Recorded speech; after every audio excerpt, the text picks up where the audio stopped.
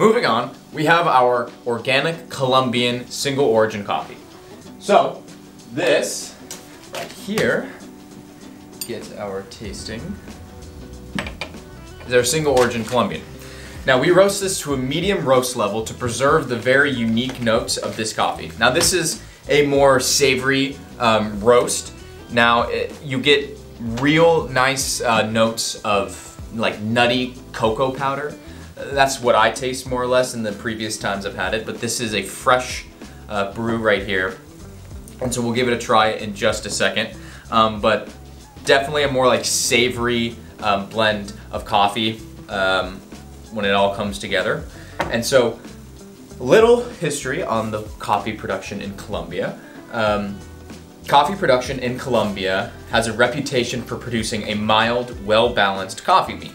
Now, Colombia's average annual coffee production of 11.5 million bags is the third total highest in the entire world, following Vietnam and Brazil.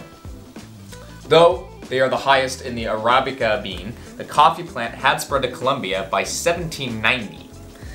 So, that's just a little brief background and history of the Colombian beans. So, let's give it a little bit of a taste.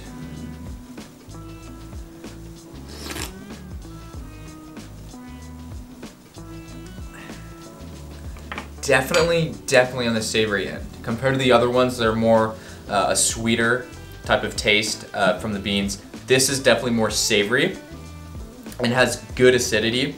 More acidic than some of the others, but it's a very good acidic, and it's a very clear taste. I definitely taste the good notes of cocoa powder. Kind of like if you were tasting unsweetened cocoa powder when you're making some sort of baked good. That's what I get. So definitely not on the sweeter end, but definitely more savory with really clear flavors coming from like the nuttiness and the cocoa, like I said.